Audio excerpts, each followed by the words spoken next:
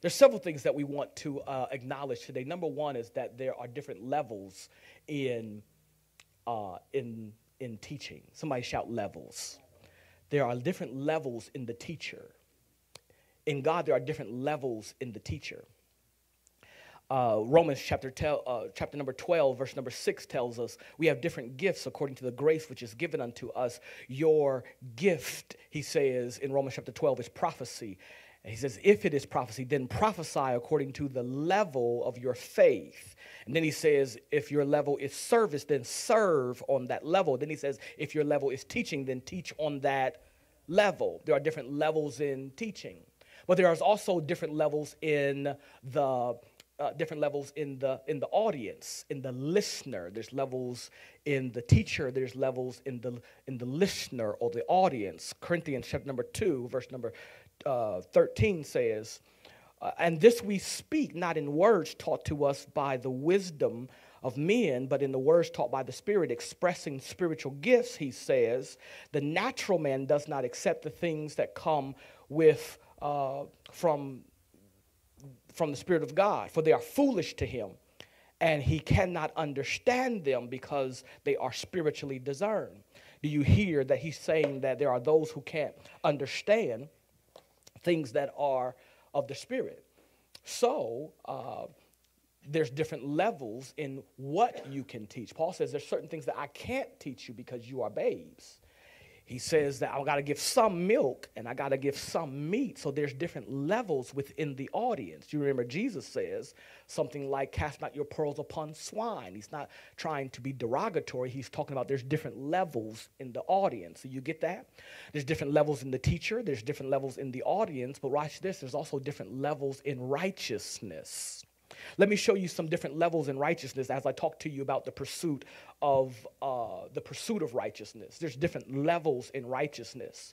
Follow me. Genesis chapter number 38, verse 25 and 26 says this. As she, being brought out, Tamar sent the message to her father-in-law and said, I am with child. And it goes on to say, and she added, please examine whose seal and whose cord and staff these are. Now, verse 26 says, Judah, recognizing the item, said, she is more righteous. And once you hear the word more and righteous, it suggests that there are levels of righteousness. It says that she is more righteous than I. And then he goes on to say, since I did not give the son that she should have had. And now watch this. Different levels in what? In righteousness. We know that there's levels in teachers. We know that. Because there's bishops and there's apostles. And the apostles were set for the creation and the confirmation of doctrine. We know that there's different levels in listeners because there are those who are 5 years old who cannot understand the things that a 20-year-old. Just naturally, there's levels of listeners. But we didn't always know that there were levels in righteousness. And some of us would have been offended if somebody would suggest that there are levels in righteousness. But it is logical that there are levels in righteousness because there is something called growth.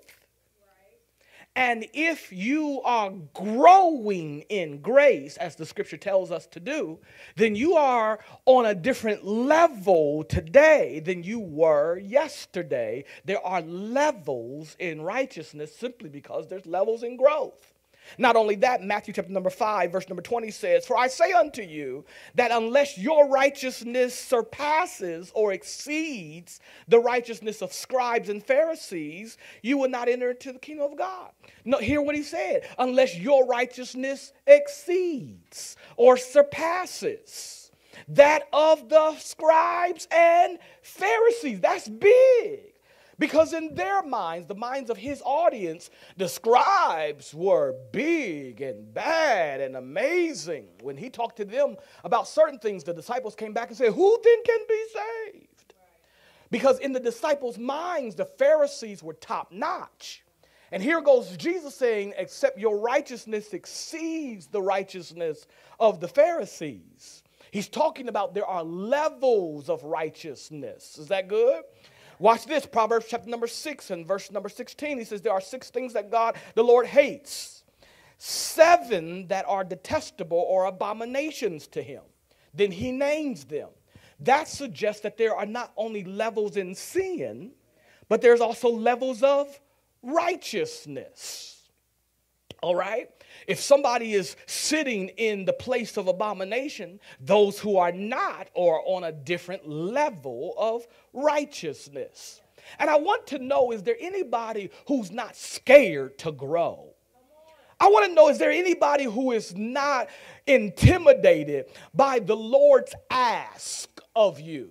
That he might ask you to turn off your phone. He might ask you to love your enemy. He may ask you to bless those who despitefully use you. The Lord may ask you to bless those who persecute you and to walk in peace.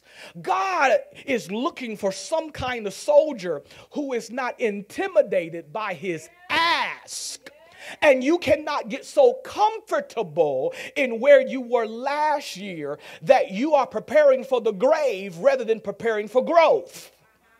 We are not looking just to finish our life and grow to heaven. I want every adventure that God has for us. And in order to get those adventures, he is not just going to disseminate them on just anybody. There are levels in him. So you may be a disciple, but you may find yourself at the base of the mountain. But there is an opportunity for you to leave the base of the mountain and climb the mountain to go higher. Anybody want to go higher? To go higher in the Lord. Where on this level, you get to see Moses and Elijah talking with Jesus and having a conversation. That's a different level than those who are at the base of the mountain and can't cast out a demon. Are y'all here with me? You don't want to be the kind that's at the base of the mountain that is grabbing the mic and shaking the mic and raising your voice and hollering and yelling, but can't be effective when the rubber meets the road. They're wheeled into the church and they're wheeled out the church. Come in with a bad attitude, leave with a bad attitude. Come in on meth and crack and all kind of bondage and leave out with those same addictions. That is because you're at the base of the mountain and you're not even equipped at the base of the mountain rather than climbing the levels. That's why you cannot listen to every naysayer. You got to be able to find out what level on the mountain you're on. What level on the mountain you on? I cannot listen to you tell me it don't take all of that because you're not committed on that particular level. You want to talk about how emotional my worship is. Well, I need you to consider the example of David who danced out of his clothes. I'm fully clothed while I'm leaping and jumping and praising God. Remember what the disciples said. The disciples talked about the woman with the alabaster box. And they criticized her because they said this could have been given to the poor. It could have been sold for a lot and given to the poor. And Jesus comes to her aid and defends her. He says what she has done is she has prepared me for my death, for my burial. She has anointed. And the poor you have with you always. He didn't tell on them and say you're a thief and you just want it because you got your hand in the bag. He didn't expose them. He just protected her praise. And I need you to know that God is protecting your praise. And if you want to leap, you ought to leap. If you want to wave your hand, you can wave your hand. If you want to clap, you ought to clap and make it sound like thunder. The Bible says make a joyful noise unto the Lord. And in the Hebrew, if you're going to follow God correctly, in the Hebrew, that means that I want you to make an ear-busting noise. I want you to raise your voice and let God hear you. I I want you to stand on your feet. I want you to run. I want you to acknowledge his mercy and his goodness toward you. I don't want to have to beg or prime, or I don't want to have to do these props. I don't want to have to act like it. I don't want to have to change my voice and use my shenanigans or my antics. I want you to put your maturity on display. I want you to realize that he brought you from a mighty long way. He put food on your table. He kept you in your right mind. I got a reason and a right to worship God. Somebody shout hallelujah and give God praise even if you're tired. Give God praise even if you're lethargic. Give God praise if you're hungry and ready to go. Give God praise if you don't feel like it. Give God praise while you're sitting at home on your couch. Give God praise even if you sinned last night, had a blunt this morning. Give God praise because he's worthy. He's high and lifted up. Make them talk about you. Make them say it don't take all that. Make them say, I can't believe what she is doing. She has let down her hair. Let down your hair and give God some glory until your neighbor can smell your worship and it fills the atmosphere. Fill the atmosphere with the fragrance of praise. Fill the atmosphere with the fragrance of worship. Reenact this woman's worship. Are y'all here with me? Hallelujah. And the Old Testament tried to intimidate them. The Old Testament kings, they said, don't you believe those prophets? Your Lord can't save you. Don't you believe those prophets? Where's your Lord? He cannot save you. Before I take it back, I'll add thereunto. I will lift him and trust him because he's worthy. And I need you to put it on display because there are those who are turning back from God. And your worship can show them. Yes. Look at the cancer dried up. I just got a report recently. I said, how is so-and-so doing? The person got super excited. They said, oh, God has performed a miracle. They kept going on and on and on. They didn't expect me to remember. They probably didn't even think I was going to pray. Y'all know how people do. Pray for me. And you say, God bless them, and get in your car, and that's the extent of it. Yeah, they said they got cancer and they asked me to pray. I said, oh, come on here. Yeah, let's pray. I said, how they doing? They said, oh, God has performed a miracle. Not the doctors. Praise God for the doctors. But everything doesn't come from the doctors. God is still in the miracle working business. And before you listen to anybody who say he ain't, elevate your worship and your praise. Because you don't know what level they're on. And degrees don't mean you at the top of the mountain. And going to a church that sounds more like Charles Stanley than it does Gene Lindsey does not mean that you are on a higher level. I could be in a storefront church with a washboard and a broken tambourine. But when it comes to my relationship with God, my degrees don't matter when it comes to lifting him up and giving him some praise. And this isn't a show. It's not emotional. You don't know what God has done for me. Hey! You don't know. You don't know. Can I give you a secret? Don't listen to him. Don't listen to him. If it contradicts scripture, don't listen to him. If it lowers Christology, don't listen to him. If it relegates God to being weak, don't listen to him. Add to it. And don't y'all be standing in this church nodding your head. Oh, that's good because I raised my voice. I was preaching when I was calm. Yeah. And don't you dare think that all you have to do is just stand and say, preach. No, you got to take this home with you so that God can get into your daily agenda.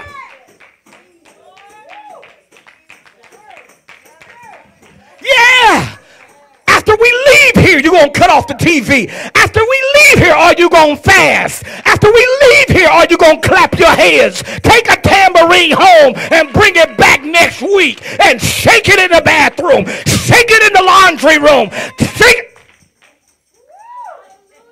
But don't you do all your praise in here. Hey. What we do here is we connect your faith with your faith, because one can put 1,000 to flight and two can put 10,000 to flight. What we do is we get exponentially savvy and we do greater things together in here. But when we go home, we turn up the heat there too. We turn up the heat there. We turn up the heat there. Because when you worship God, when you lift God, you don't even know it, but you're pushing back distractions. Yeah, remember what he said? He said, pray lest you enter into temptation. Y'all get it? So when you are praying, you don't know it, but you are warding off certain temptations. Pray lest you enter into temptation. You ought to bless him until the devil can't even get in the room. You ought to thank him until the devil got to come and say, have you tried them? Yeah, I tried them, but there's a hedge of protection.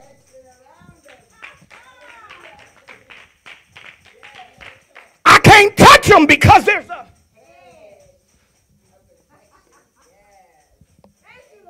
I can look, but I can't touch. He can look, but he can't touch. Who is that a word for? He can look, but he can't touch. Because you took some stuff home with you and you said, not here, devil.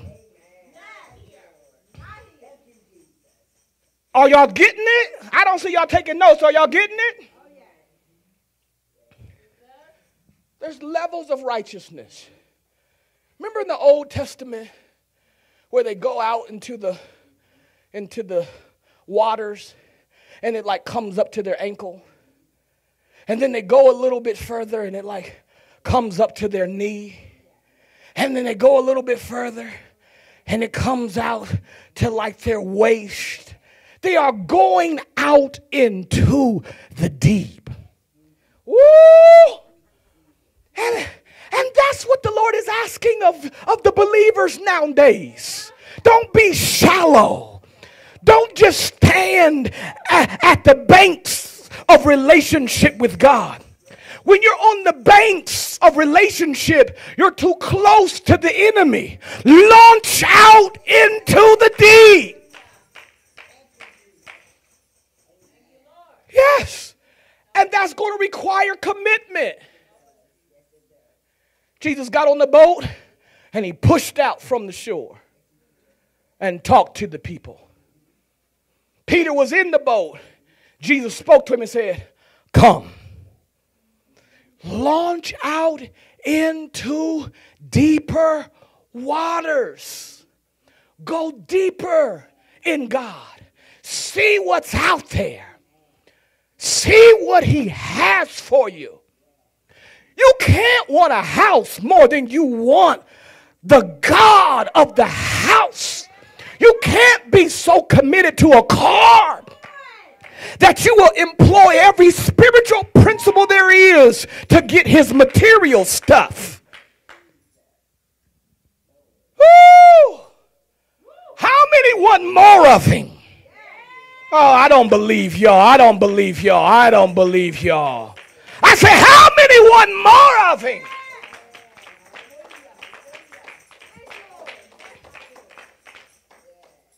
Growth signifies levels. 2 Peter chapter number 3, verse number 13 says, but grow in grace. But grow in grace and knowledge of our Lord and Savior Jesus Christ. You hear it? But grow in grace. Grow grow in grace. And when you grow in grace, what he's going to do is challenge your thinking. Yeah. He's going to say, yeah, that's fine if you want to live naturally. But spiritually, I have to change how you think. Brother Lever talked a couple weeks ago just beautifully about several sanctifications. Sanctification of your body, sanctification of the spirit, sanctification of the mind. God is going to challenge your thinking so that you can think spiritual thoughts. If you get upset easily, the other day I was upset. I'm in school. I'm getting my doctorate degree, y'all.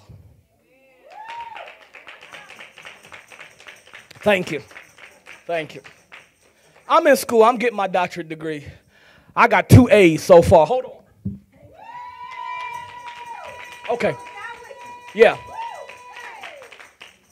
Y'all done made me forget what I was about to say. I got upset. I mean, I was ferocious. And I'm being transparent here. What the Lord is working with me on is to let stuff go quickly. Now that's big. Now maybe that's not you. Maybe you're good. Maybe you're too good at letting stuff go. Woo! Maybe God wants you to care a little bit more. But for me, he says, you hold that too much. The other day I woke up, I had a crook in my neck all day. And I said to my wife, I said, it's not the crook that I'm concerned about. It's the fact that I'm not carrying stress right. I recognize this was not carrying stress right. You see that? For somebody else, not carrying stress right turns into heart palpitation, turns into high blood pressure. For somebody else, it turns into a stroke. For somebody else, it turns into cancer. For somebody else, it turns into your hair falling out. For somebody else, it turns into you can't sleep. For somebody else, it turns into you are in the refrigerator later than you should be. I got to preach it that way because y'all just looking at me like a crook in your neck. All right? God wants you to carry your stress right. How do you carry it right? Cast all your cares, all of them, on me because I care for you. So I had a crook in my neck because I was upset about some stuff. And then we was on our way to the grocery store somewhere. And I said to my wife, I said, wait a minute. 2 things. I said, 1, I haven't prayed about this. And 2, it hasn't happened yet.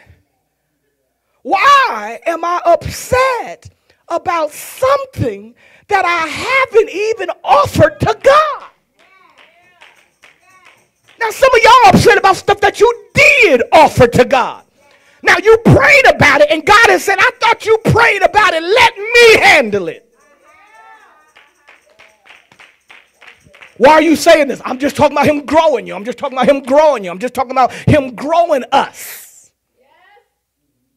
And you have to be able to examine yourself and to see where you need the tweaking.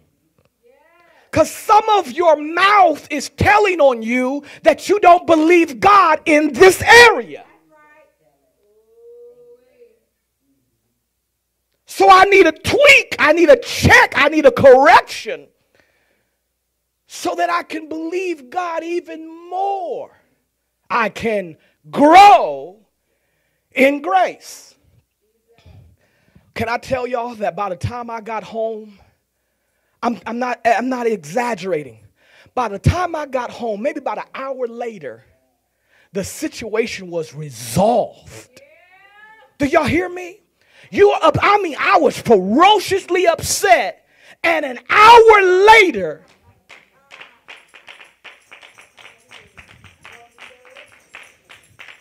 can I help y'all? It was finished. It was fixed when I was upset. Upset about it. Does your Bible not say all things work together together for good to them who love God. Do you qualify or not? Do you love him or not? If you love him, it's all good, baby.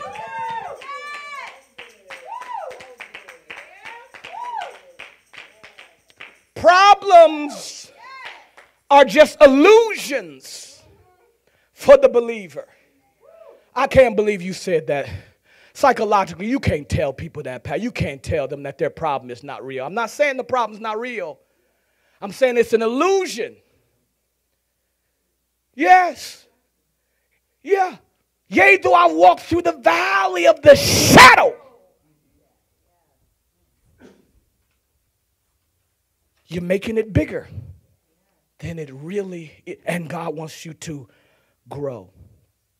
Can I give you three ways? Number one, let me pull out my teacher pedagogy. We have something called, in education, maybe you've heard it, we have a I do, a we do, and a you do. An I do, a we do, and a you do. I'm talking about growth. I do, we do, you do. Y'all know it. You've had it. You go to class, teacher introduced something new. He goes to the board. She goes to the board. She writes the objective. She gives a hook. He gives you the lesson. It is the teacher telling you how to do it. And the teacher models it and shows you how it's done. That is the I do. Who's doing it? I'm doing it. Why? Because you don't know how. So I do it to show you how to do it. So when Jesus says, love your neighbors, here he is in John chapter 1, and the scripture says, in the beginning was the Word, and the Word was with God, and the Word was God, and all things were made by him, and was not anything made that was made but by him. In him was life, and the light and the darkness, and John was not this light, but he was sent to bear witness of the light. Y'all know the scripture. And the Word became flesh and dwelt among us, and we beheld his glory as it is him doing the I do. Let me show you how this is done. He is our example. I do. Somebody say, I do, I do, I do, I do, I do. I want, well, what are you saying? Forgive. When you going to show me? Up on the cross of Calvary, 20 miles outside of Jerusalem, I'm going to say, Father, forgive them, for they know not what they do. And I'm going to do it with a crown of thorns pressed into my head. I'm going to do it after they have plucked out my beard with their fist. I'm going to do it when they have put a 9-inch spike through my radius corpus bone. I'm going to do it when they have taken a spear and stuck it into my side, and cereal sandwich fluid is going to come out my side. I am going to say, Father, forgive them, for they know not what they do. As what? And I do. Y'all see? I do. I show you, God says, how you're supposed to live. And notice that Jesus is not cussing people out on Facebook Live. And notice that Jesus is not asking people to send him money for a jet. I can't get no help here. And notice that Jesus is not molesting and raping and then covering up and using insurance to pay people off. And if Jesus ain't doing it, then maybe you should avoid it. And notice Jesus goes to church. The Bible says, and he went to the temple as was his custom. So if Jesus is doing it, maybe you ought to follow suit. If he playing clubs, maybe you ought to play some clubs and stop reneging. Follow suit. Are y'all here with me? Because this is the I do. There are some things that God does for you. I got to get out of here. There's some things that God does for you. He does it. Come on. Corinthians chapter number 5 says, God made Christ to be sin, even though he was without sin, so that believers would, watch this, become the righteousness of God. That is God did that for you, Brother Steve. Your righteousness doesn't come from you, Lady Tarita. This is a God do. He became sin who knew no sin so that you would become the righteousness of God. Righteousness is a gift that is granted to the believer. That's so big. That's so big. And by the way, that's where you ought to be leaping and praise. Oh my goodness.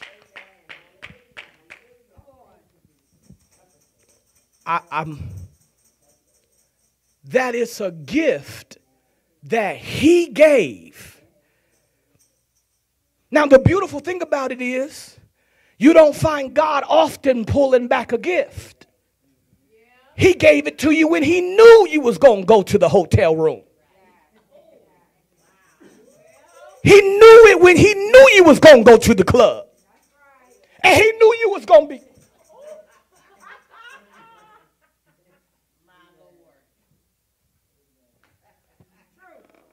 He knew you weren't going to do everything right.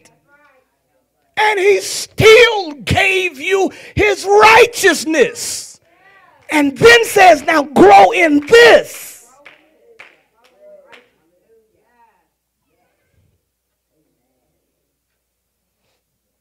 He knew Adam and Eve was going to mess up in the garden.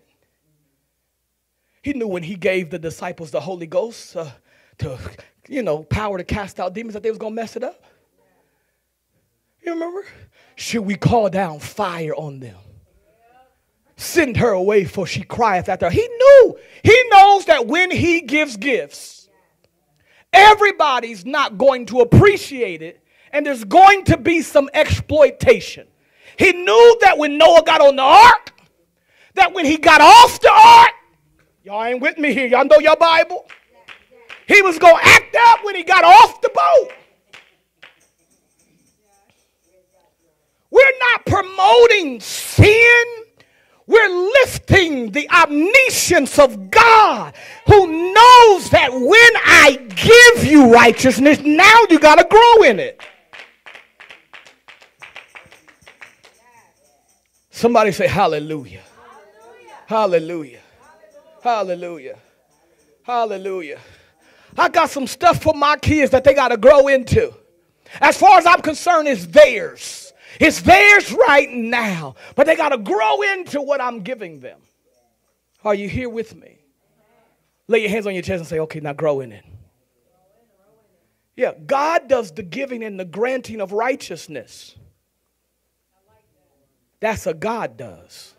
You can't do it. You can't give yourself righteousness. That's a God do. And then not only does God do it, he teaches you how to walk in it. Yes. That's the God do. Let's move to the we do. The we do is when there are things that you and God do together. So the teacher says, all right now, class, I'm going to do problem number 8 because I did 1 through 7 myself. We're going to do problems 8 through 12. What? 2. We're going to do it together. All right, now what do I do next? You subtract the 1 and get it. Good, Bobby. All right, now, Daquan, what do I do next? All right, fantastic. Great, Daquan. Shania, come on, finish it out. What do I do? I'm doing these names on purpose. What do I do next, Shania? Fantastic, Shania. That's right. Now let's go to the next one. And we're going to do these together. And that's how your righteousness works. You couldn't die on the cross. He did that as a God doer, I do by himself. Now there's some things that we got to do together. And that is when God calls you, you now have to respond to him. And we are going to do this together. So Jesus walked on the water by himself. Then he calls Peter out on the water with him. And they are walking on the water too. You see that? And this is how it works. Some of you are in the God do phase, and others of us are in the we do phase, where God wants you to respond. Watch this. He says, for we are God's workmanship, created in Christ to do good works, which God prepared in advance as our way of life. You see the God do? But watch this. Therefore, remember, whenever God does something, you have a response. And that is a response that he helps you to do. Remember this? God gives unto every man a measure of faith so that you can respond to him by faith. You are in partnership with God. So he says, remember that the former you who are Gentiles in the flesh and called uncircumcision by the circumcision that is done in the body by hands. Partnership. Going on from here, we saw two other brothers, James, the son of Zebedee, and the sons of John. Jesus called them. Watch this. And immediately they left their boats and followed him. You hear that? You're working in tandem. As synchronized swimmers, we're in this together. I can go on, but how many got you're doing it together? The tragedy is when you try to start living righteous on your own. We're going to do this together. All right, God, I need you because this is hard for me. All right, Lord, I need you because I really don't want to let this go. All right, God, I need you because this is a craving. All right, now, Lord, I need you because I've been to church. I want to try this thing. But 3 days in, here comes that itch, that flesh itch, that flesh drive. So I need you to work with me. Take up your cross and follow me. Right? We're going to do this together. Remember, Jesus is carrying his cross. And then here comes Simon, the Cyrene, to do what? Carry the cross. Yes. Yeah. Remember, make the men sit down. Poio in Greek. Make the men sit down. And then Jesus took the bread. He blessed it. He gives it to his disciples. And then they disperse it. They are working together. And God doesn't want you to do this on your own. He wants you to work with him. If there's things that you can't do, you feel it's too hard, it's too tough, you can't afford it, that means you probably are not supposed to do it on your own. That means you need to send God a prayer invitation. If it's baking bread, if it's washing clothes, if it's raising kids, if it's being a good husband or a better wife, if you are struggling, that's because you shouldn't do it alone. Invite God to come in and help you do it with him. If it is living righteous and you can't seem to get free from stuff, that one of the issues is you're already free. The second issue is now you have to grow into it and you need to invite him in to your growth. Help me. He says, I will send you another comforter That's the Paracletus. That's helper. To walk alongside with you. That's what it means, a Paracletus. To walk alongside with you. I do. We do. You do. And that's where some of you are. And that's why you feel upset. The we do is when God's presence is so strong in your life, you at the grocery store and can feel him. The you do, he's still there. He's still there. Remember, Jesus was with his disciples. He says, I am with you, but I shall be in you. You see that? So some of you feel like God is not there. And it's just that he is there in a different way. Now you're in the you do phase, where I have taught you, disciples, and now I want you to go out and do the works where I said greater works shall you do, because I go to the Father. You can't do these works on your own. It will feel like it. You may not look to your left and see me like you used to, but I am there in a different form. It's just a you do. When the teacher asks the kids now to do the assignment by themselves, she don't go to the office or go on summer vacation. She's in the room. He's at the desk. He's still working. He's just at the desk. He's at the desk working, and they're at their seat working. Yes. Sometimes when I ask the students to do it, I'm on observation. I got my clipboard, and I'm walking around, and I'm observing to see how they're doing. It's just that we're in a different part of the lesson. It's not that I'm not there. It's that I want to observe to see if you're going to listen to Facebook or you're going to listen to me. I just want to see if you're going to listen to your favorite preacher or are you going to listen to the word of God. I am there. It's just a you do time. Somebody say you do it. When he says work out your own soul salvation with fear and trembling, he's not asking you to build your own righteousness. He's asking you to employ the fruit of the Spirit, the benefits, the Matthew chapter number 5, the Beatitudes. I want you to do some stuff. And I'll just observe to see how you're doing.